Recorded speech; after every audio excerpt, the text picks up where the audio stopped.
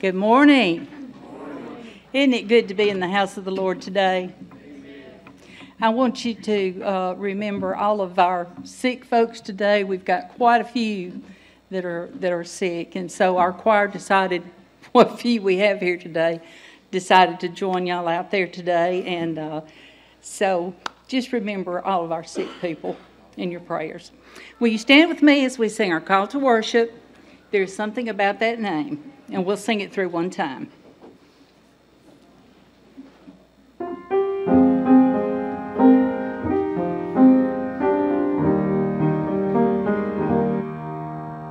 Jesus, Jesus, Jesus,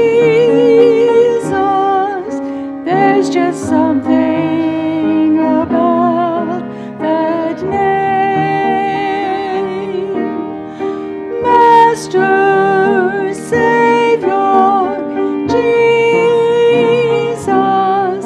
like the fragrance after the rain. Jesus, Jesus, Jesus, let all heaven and earth proclaim. Kings and kingdoms will all pass away, but there's something about that name.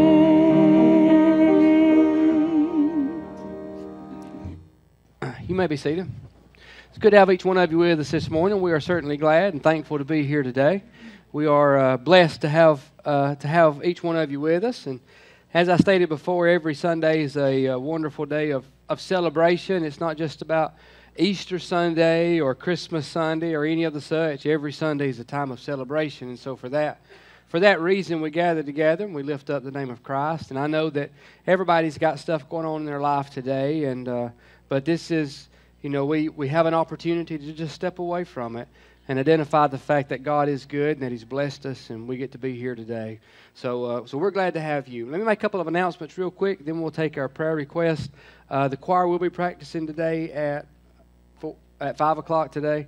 We will have our worship service tonight at 6 o'clock right here in the sanctuary, and I said it before, all we generally do is we kind of do a little devotion. We have a time of prayer, and so if you'd like to come out and just join with us and kind of end your day in a time of prayer, then we'd love to have you.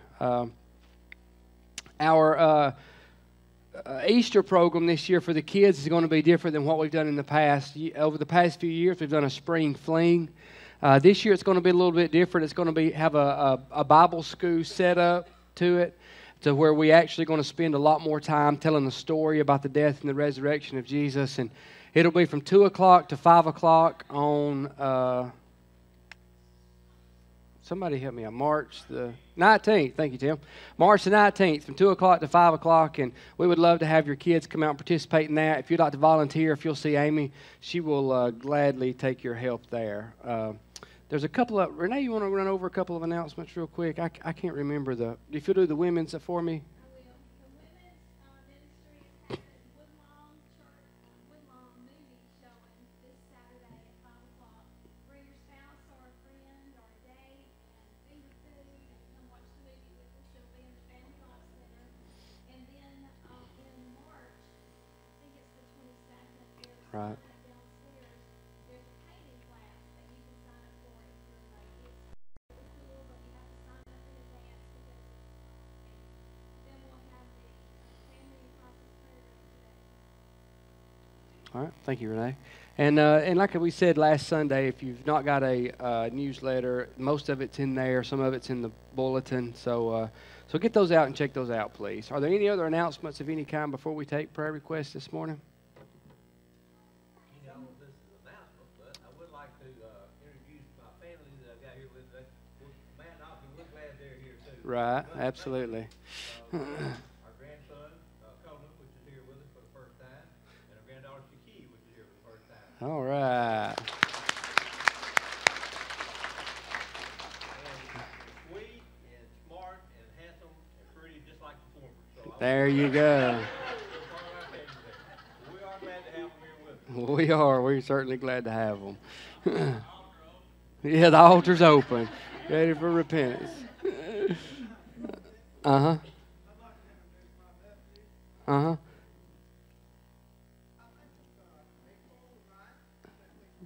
Right. Yeah. Mm-hmm.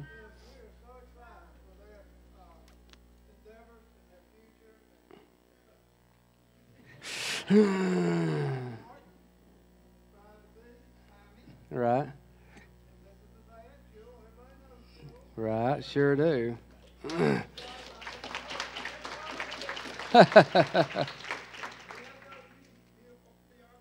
Yeah. You're right. Well, we're glad to have y'all with us. Sure are. Sure are. All right. Oh, well, congratulations. All right.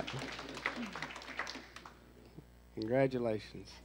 Uh-huh. Amanda wanted everybody to know that she's very thankful for the help of the children's ministry donations to put bags together for foster children entering foster care, and that they've got enough to make some bags now, and they're ready to take those to the HR, but they decided to keep on going with that ministry. So please, when you go to the grocery store, pick up one of those personal care items and bring it back to them. And Laura wanted you to know for the outreach ministry that she's still collecting canned goods and non-perishable items for families in need. She's going to build a kids closet, so really good kids clothes that you're done with and personal care items to be in that kids closet. So if you can bring those items, that would be greatly appreciated too. Thank you. They both say thank you for all your help. Right. Thanks. All right. What about prayer requests this morning? We are glad that Jan's back with us this morning. Yep. Okay. All right. Remember Madeline when you pray. Okay. Mike Kitchens. Yeah, his father passed away. Okay. Okay, Miss Lovelace. Betty. Okay. We are. We're glad that Grace is with us this morning. Okay. I'm sorry, Chris Brewer, is that what you said? Okay.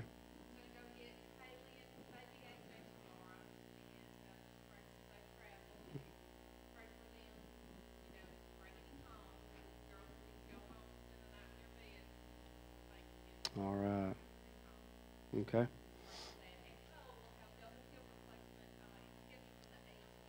Okay. All right. Sure will.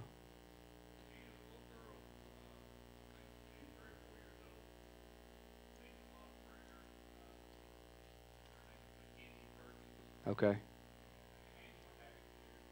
Right. Yeah. Mackenzie Perkins is her name. Okay. All right. Go ahead, Miss Sharp.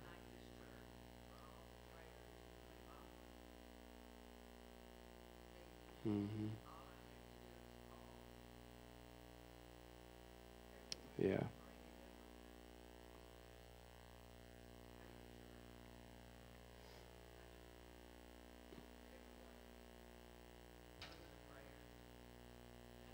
Amen. Amen. You know, we couldn't make it without prayer. No two ways around it. Continue to keep Amy's dad in your prayers when you pray. He has, I want to say 8 more treatments. Isn't that right, Amy? I think he has 8 more treatments. It'll finish up next Wednesday will be his last treatment. So continue to keep them. I'm sure they'll evaluate that once it's over with and see what to do next. But just keep them and his family in your prayers when you pray. Okay. Traveling for Linda. Okay. Okay. All right. What about other unspoken? Is there other unspoken? God knows everything that's going on in our lives. Oh, okay. All right. All right. We know the Lord knows everything that's going on in our lives. The big stuff, the little stuff, stuff that might be very public and stuff that's very private, whatever it is. And so this morning, we acknowledge that. He said that if two of you are gathered in my name, that I'm in the midst. And so we believe that we're gathered here with him this morning.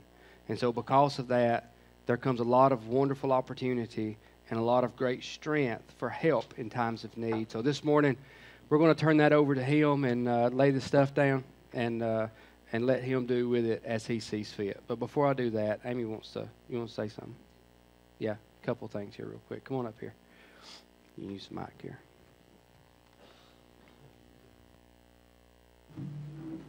One is a prayer request. My dearest friend from, Lord, I guess Brandy and I have been friends probably since we were about 3 or 4 years old. She's in the hospital and they can't exactly figure out what's going on with her, but her body is attacking itself and they can't keep her platelet count up. And I've been conversing back and forth with her parents, and she's in a pretty rough shape right now. She can't have visitors or anything like that. She's in ICU in Gadsden, and they this morning, the last update I had, they can't get her stable enough to even move her to another hospital. So if you will just pray for her. Her name is Brandy Rawson.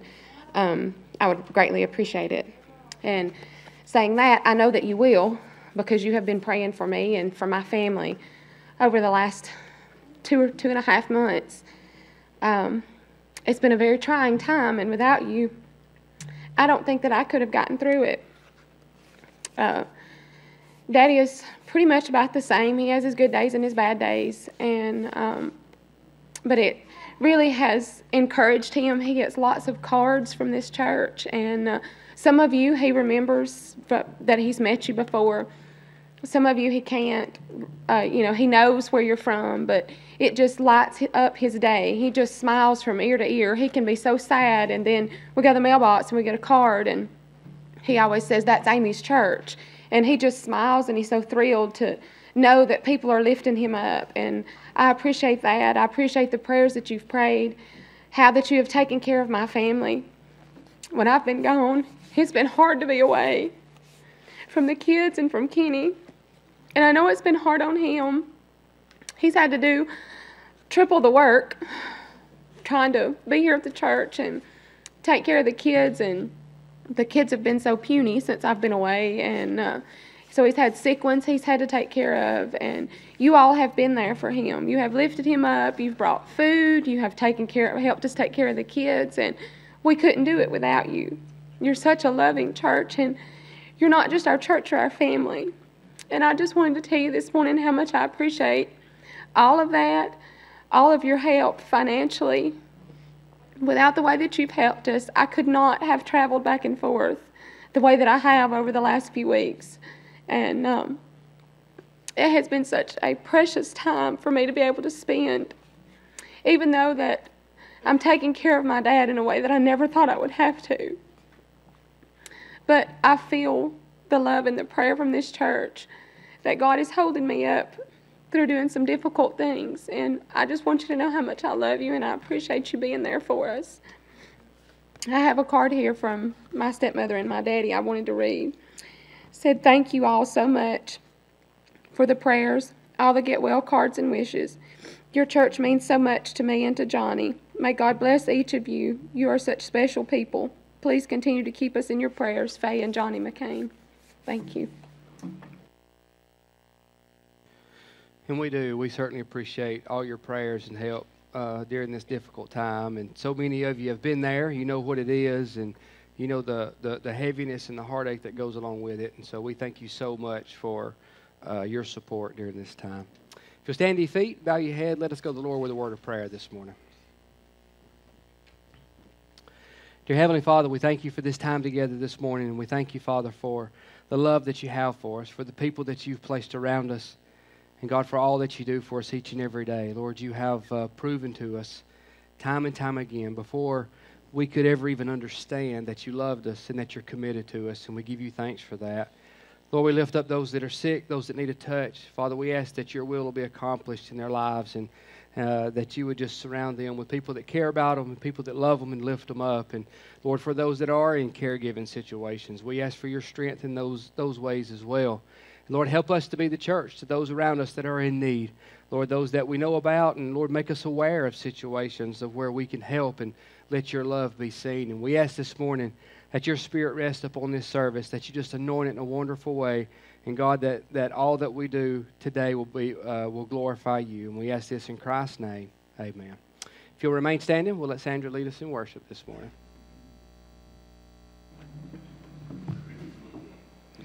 Holy, holy, holy.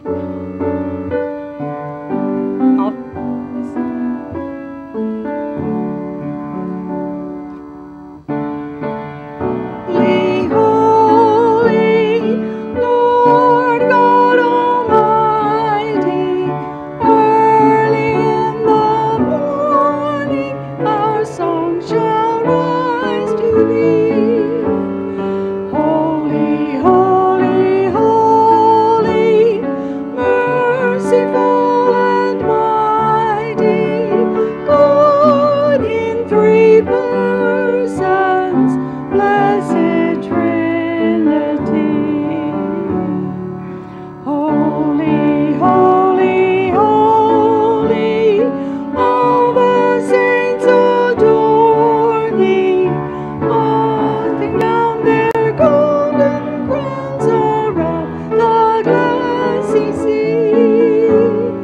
Cherubim and seraphim falling down before thee, which word and Lord and evermore shall be.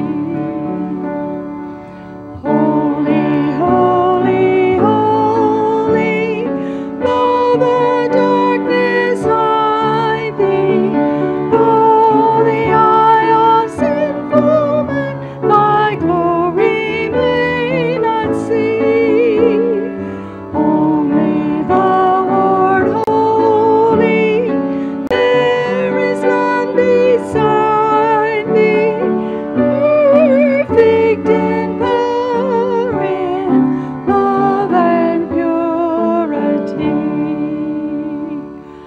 Holy, holy, holy, Lord God Almighty, all thy works shall praise thy name in earth and sky and sea. Holy, holy, holy, merciful and mighty, God in three persons, blessed Trinity.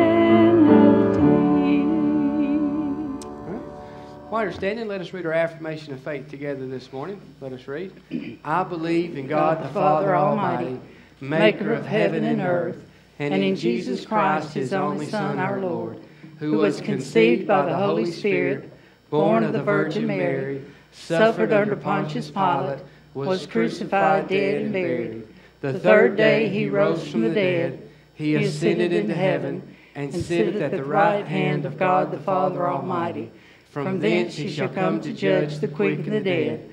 I believe in the Holy Spirit, the Holy Catholic Church, the communion of saints, the forgiveness of sins, the resurrection of the body, and the life everlasting. Amen. You may be seated.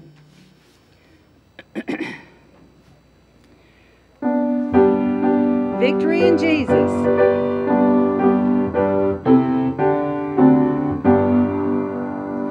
I heard it all.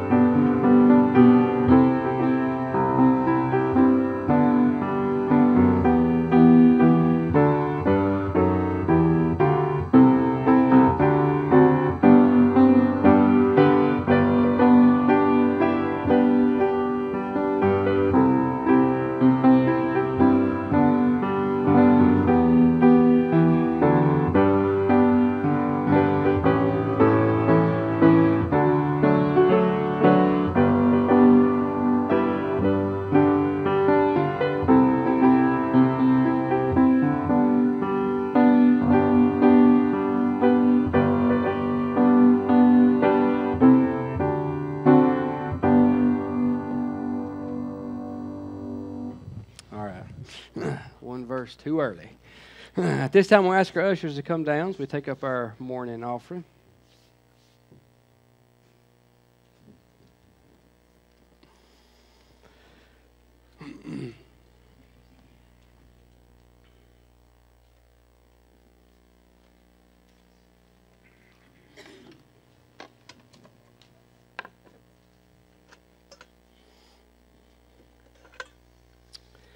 If you bow your heads, let us pray. Father, we come to you once again this morning, and we thank you, Father, for who you are, for the love that you continue to bestow upon us. And Father, we thank you for abundantly supplying our every need. And God, we, as we get to worship by giving this morning, we ask that you would take this, that you would use it for the building up of your kingdom. And once again, we thank you so much, for we know that every good gift comes from you. And we ask that your Spirit lead to this church in the proper use of it. In Jesus' name, amen.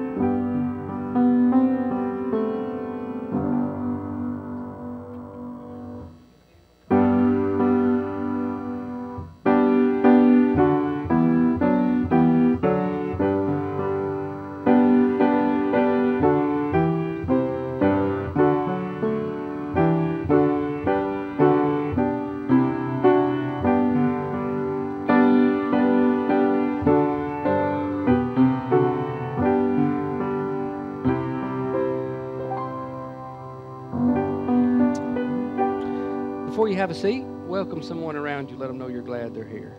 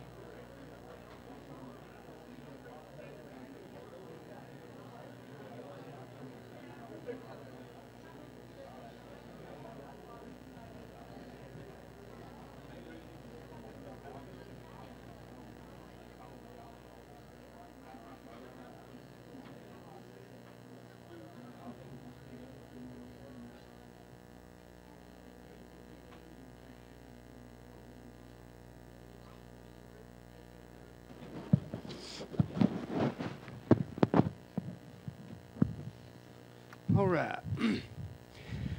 Once again, it is good to have each one of you with us this morning. We are leading up to our March the 27th, Easter Sunday morning.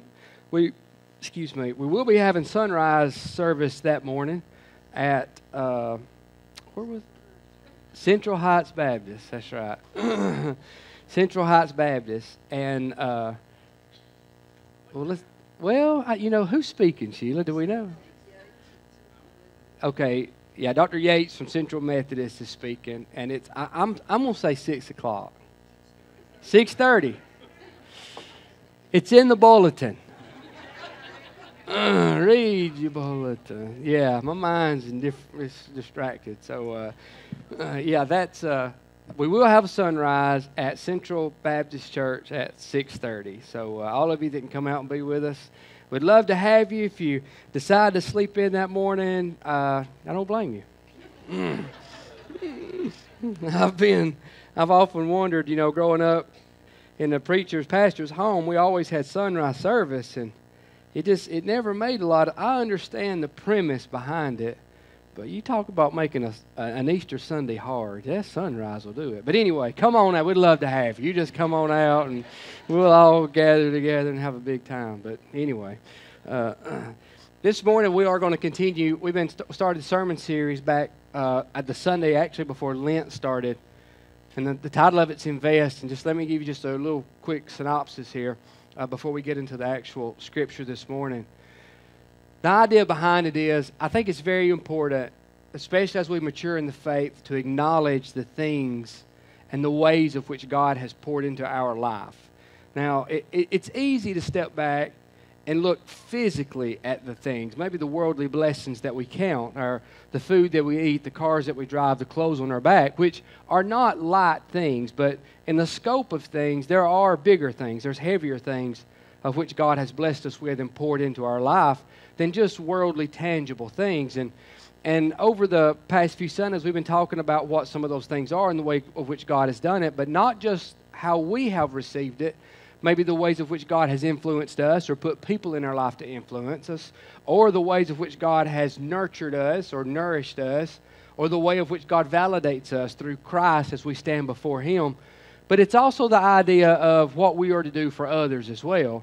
There comes a time and a point to where we become the vessel of which God uses to pour into somebody else's life. There comes a time when we become the one that's asked to offer up some nourishment, or we become the one that is asked to offer up influence for the sake of God's kingdom, or it's our turn to be on the other side of it. And we can all think back over our life, and we can recall people who have had a tremendous influence of our life. If it's somebody we work with, or I told them this morning at the early service that there was a Sunday school teacher, probably my first Sunday school teacher, after we got in church and I began going to Sunday school. Her name was Sarah Dixon.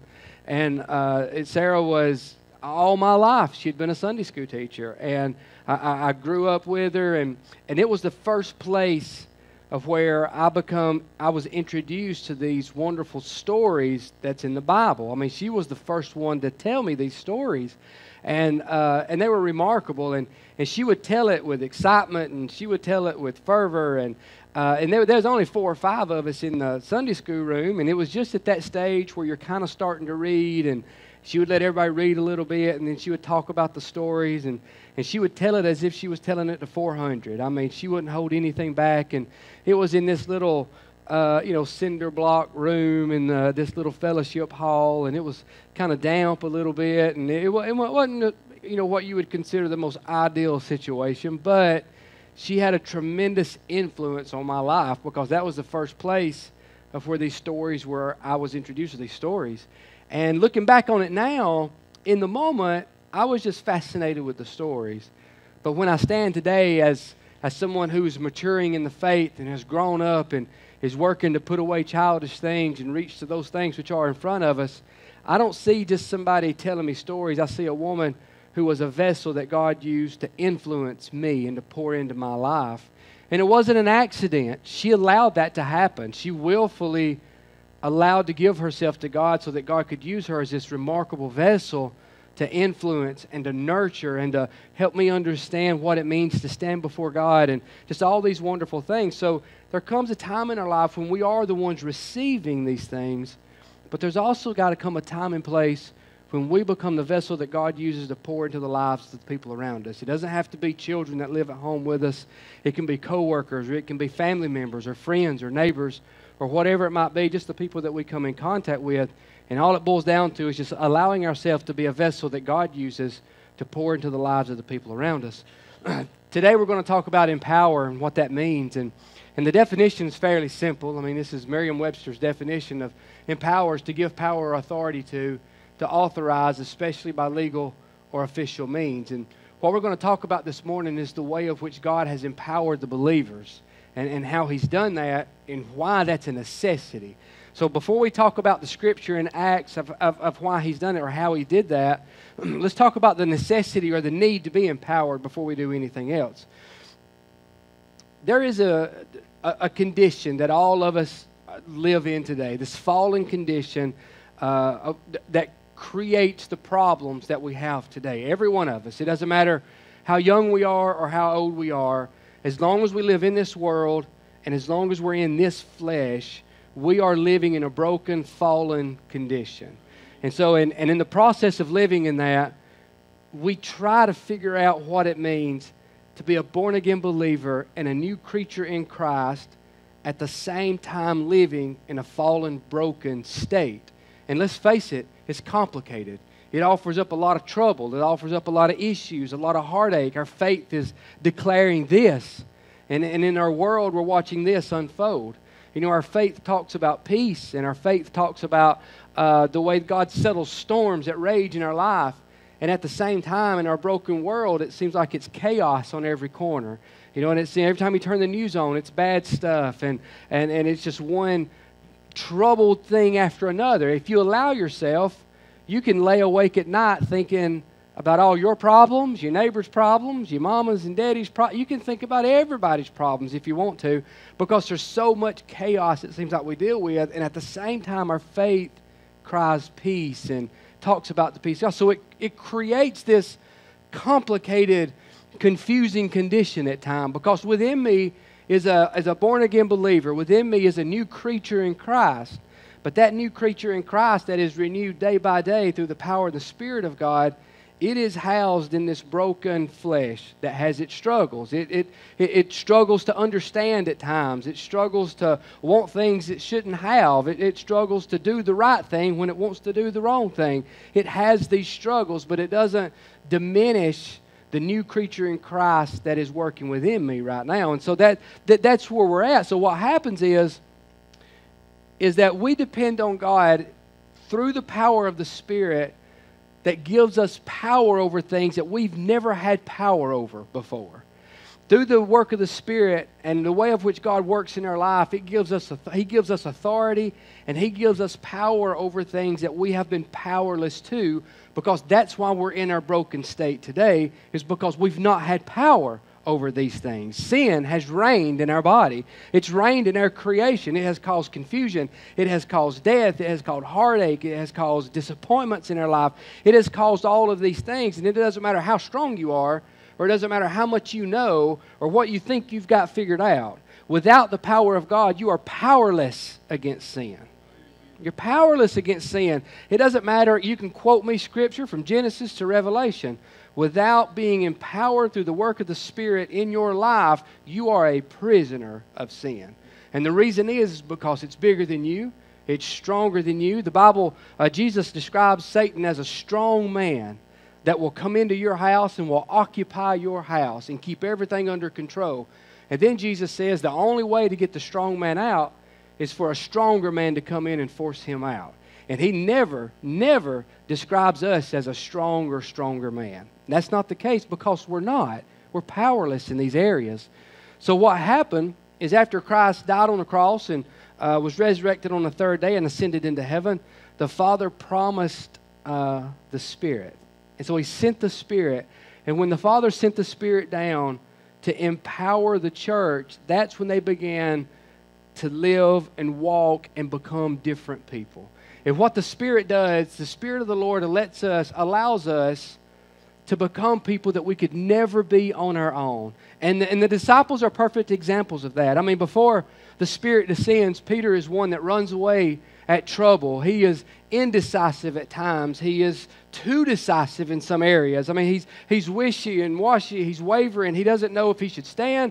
He doesn't know if he should fight, or he doesn't know if he should run away. Then after the Spirit descends, we find one who becomes a rock, steadfast, immovable in Christ. And it's not because Peter overcome his fear by himself. It's because the Spirit of God empowered him to be transformed in Christ. Let me tell you something. I got saved when I was 9 years old and baptized. And during that journey, which I'm 41 today, and on this journey, I have watched a lot of transformation take place in my life. You know, and there for a time, I would say it's safe to say that I was confused about how that transformation took place. There for a long time, I felt like the weight of the transformation actually depended more on me than it did on God. And as I've gotten older, I've come to realize, especially looking back over my journey, that any transformation that's happened in my life has come from the power of the Spirit within me versus my own ability or my own simple determination. It's become more of the power of the Spirit and the perseverance of the Spirit and not my own. And so as we talk about this today and we talk about being empowered through the Spirit, we're not talking about what the world would consider as one to be empowered. We're talking about being empowered to overcome the stuff that's always had us and works today to try to keep us and keep us in prison. So let me read some scripture to you real quick. We're going to start with Acts chapter 1, verse 4 through 8. And this is the place of where the church was actually born at this particular time. This is where it becomes more than just a group of people. This is where when it becomes more than just a civil group or more than just a club of any sort. This is the place of where the church is empowered to do things that it's never been able to do. It says, in the beginning, it says, and being assembled together with them, he commanded them not to depart from Jerusalem, but to wait for the promise of the Father, which he said, you have heard from me. For John truly baptized with water, but you shall be baptized with the Holy Spirit not many days from now. Therefore, when they had come together, they asked him, saying, Lord, will you at this time restore the kingdom to Israel? And he said to them, it is not for you to know the times or the seasons which the Father has put in his own authority. But you shall receive power when the Holy Spirit has come upon you, and you shall be witnesses to me in Jerusalem and in all Judea and Samaria and to the end of the earth. And this is the place, like I said, where the church becomes the church. This is where it becomes more than 2 or 3 people gathered together who believe in Jesus. It's more than that. It is this collective group that within it, they are enabled, they are equipped, and they are empowered to go do the work of the Lord in this broken world. Now listen, I'm telling you, if you've walked with Christ very long and if you've tried to do any ministry in this world, let's skip ministry. Let's just skip the idea of going to Jerusalem and Judea and Samaria and unto the end of the earth. Let's just talk about in your own house. Let's just talk about that. When you try to clean up your own house, as you walk with Christ, you get all types of revelation about the things that's not right in your life. When you walk with Christ, you are shown the things that maybe you value more than him. You are shown the ways that you get wrapped up into the world. You are shown issues of where you get too upset and you're too impatient and you're too judgmental and you get too angry at times. I'm talking about just cleaning up your own house. Let's forget about the power to stand in the midst of troubled countries or troubled homes and declare the name of Jesus. I just mean within your own house. You have got to have something more powerful than you just to address your own house, much less to be a witness to the world around us. You know, you watch people who try to live a Christian life without trusting and depending on the power of the Spirit. You know, I know I've told y'all this story before, and I want to tell it again because it had such an impact on me. It was a book that we were reading, one of our small men's group here, and we were reading a book about, he was talking about the things that men struggle with. And one of the chapters in it, he talks about the way men try to deal with sin, or the way that the church oftentimes teaches people to deal with sin. And the guy that's writing it, he tells about how when he was younger, he loved to fight. And like I said, I know I've told you this, but he loved to fight. He said he would fight anytime anybody wanted to fight. He was in for it, no matter what. And he said his biggest fan was his sister. Says his little sister, every time he was willing to fight, his little sister there was to cheer him on the whole time.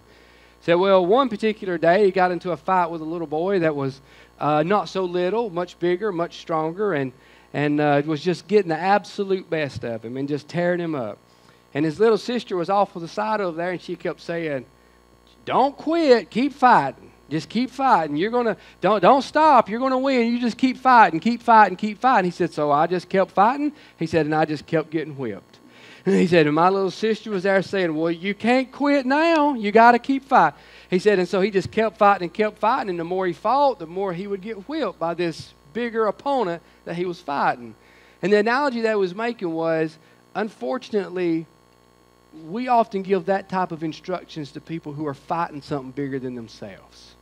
We often instruct them, just don't stop fighting, just keep fighting, just keep fighting. Don't stop fighting, you just keep fighting, keep fighting. And the point that he makes is that the harsh reality is sin is so much bigger than us. And it doesn't matter how much you determine to fight, without the power of Christ, you cannot win that fight. You can't win that fight. So it's irresponsible of us to step back and to tell new believers or people who are going through hard times and struggling with brokenness that this world offers, you just gotta fight. You gotta fight. There's a power that God gives the believer through His Spirit within them that equips them, enables them, and empowers them to overcome what they're dealing with.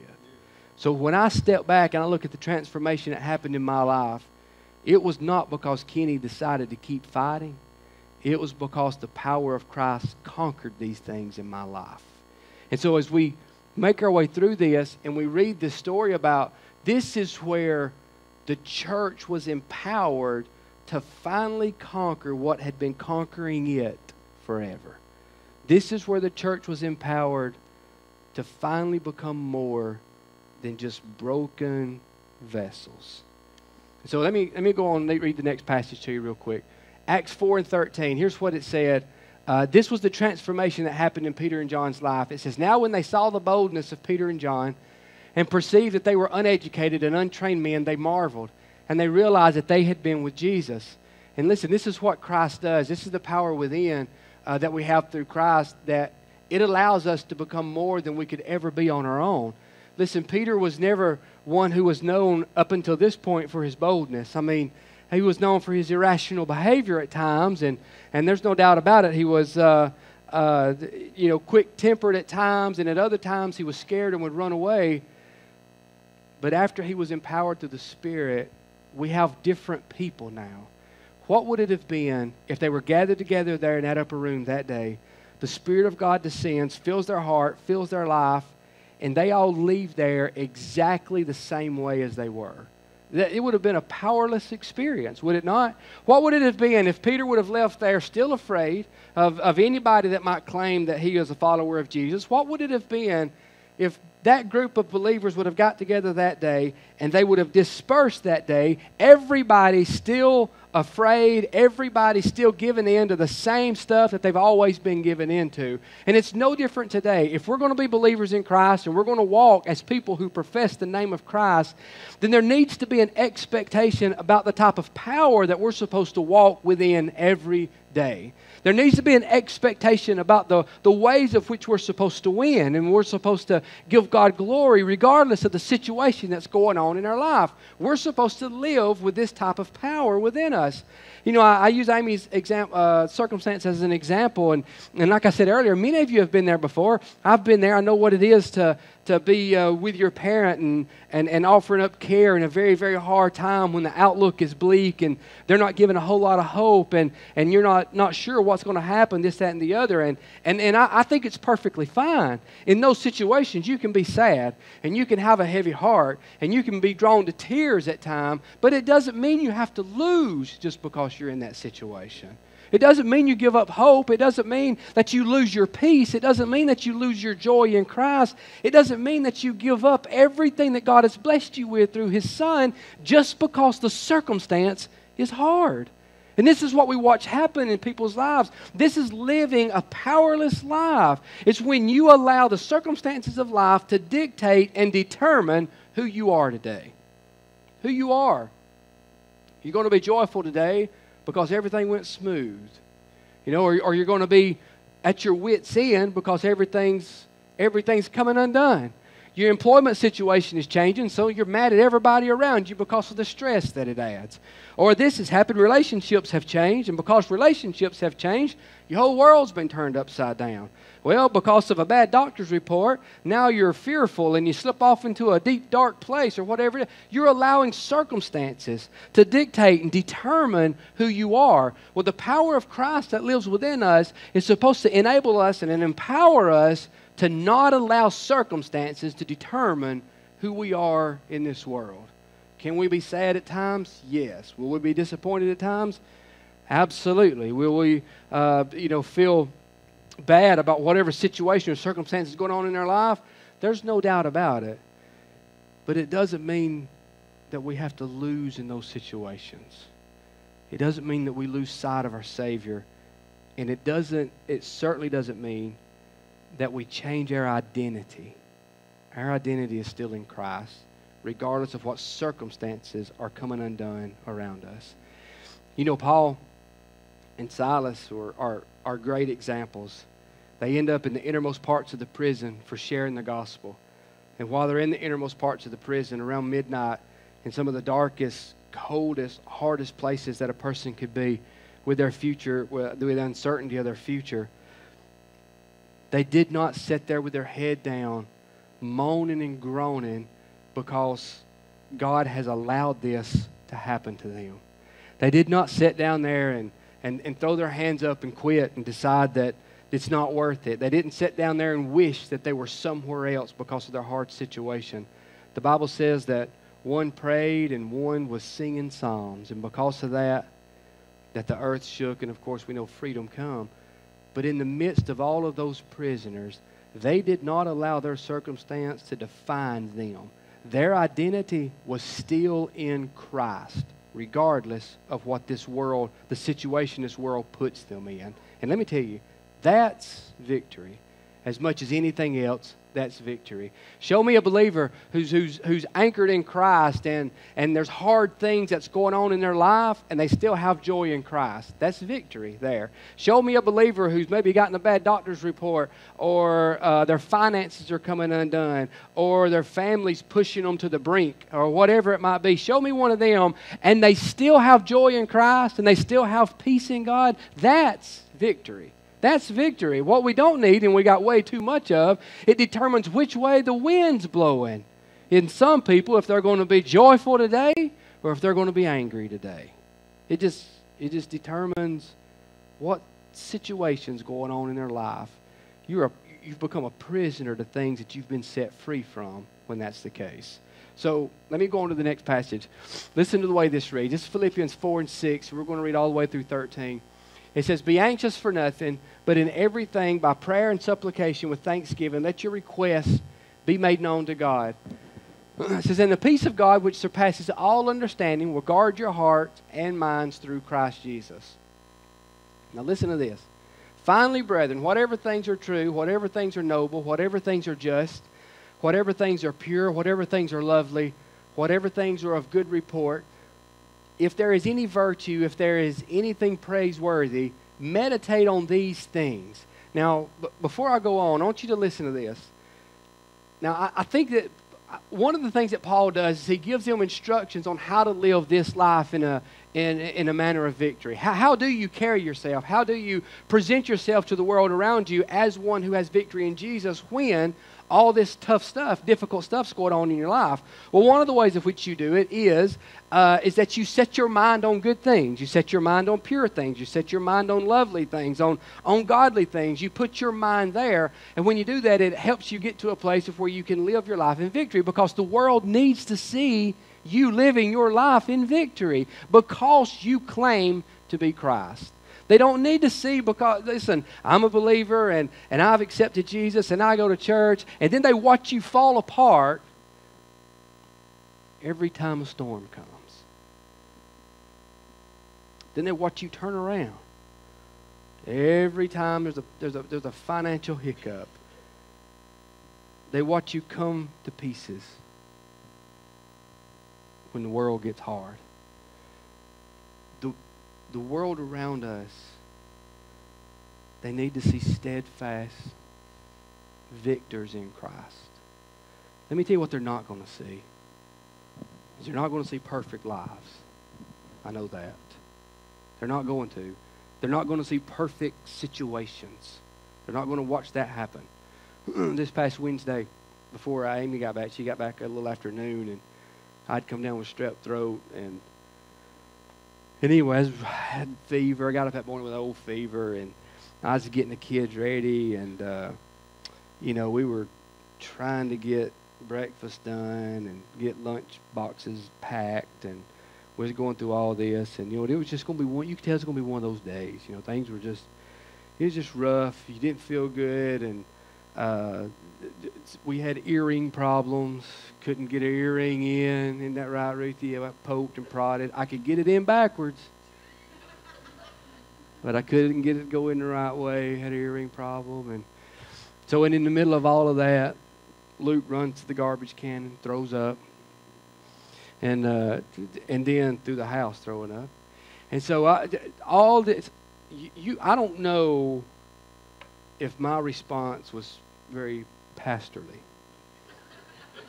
during those moments of despair and anguish, and while cleaning up puke. Ugh. I don't know if you would have looked at me and said, boy, that's textbook right there. That's how you handle it right there. You look at, through Psalms and the way David writes, that's exactly the way you're not going to watch perfect lives unfold. You're going to see people with problems. You're going to see people with headaches and heartaches and disappointments. You're going to watch people who should do stuff one way and they just refuse to do it for whatever reason. You're going to watch trouble unfold in their life. And the reason is because we live in a broken world and we live in this broken flesh and we're in this sanctifying process, and it's a long journey. It's a long, difficult journey along the way, but we don't have to lose just because it's getting hard. We don't have to lose just because the morning's tough or we don't feel good or we've got bad news. We can still have victory in Christ. And the world needs to see not perfect lives. The world needs to see people who has victory in Christ today. That's what they need to see more than anything else. They need to see, how do you respond when this happens at work? How do you respond when this is going on with your family? What do you do? They need to see people who has victory in Jesus, and that only comes from the power of the Spirit that lives within us. Let me finish this passage. It says, the things which you learned and received and heard and saw in me, these do, and the God of peace will be with you. He says, but I rejoice in the Lord greatly now at last your care for me has flourished again, though you surely did care, but you lacked opportunity. Now listen to this, and if there's ever a passage y'all need to learn, it's not just verse 13, but it's the context of this. It says, not that I speak in regard to need, for I have learned whatever state I am to be content. I know how to be abased, I know how to abound. Everywhere and in all things, I have learned both to be full and to be hungry, both to abound and to suffer need. And this is where he says, I can do all things through Christ who strengthens me. Let me tell you, he's not talking about worldly success in this manner. He's not talking about conquering worldly goals when he mentions 13. Paul is saying, through Christ, whatever situation that I find myself in, that I can have victory in that situation through Christ. If I'm hungry, if I'm abounding, if I'm abased, if things are going well, or if things are going bad, I have learned to be content in that state. And Paul says that clearly comes from a power that we only get through Christ. In other words, he doesn't let the circumstances of life determine if he's going to be a victory if he's going to have victory or if he's going to have failure. It's all about Christ that lives within. Let me read the next one to you real quick. 1 John 4:4, and I think this is what we're saying, and as much as anything, it says, "You are of God, little children, and have overcome them, because he who is in you is greater than he who is in the world." And that's what the world needs to see. The world needs to see you the power that lives within you, not the failure that lives on the outside of us.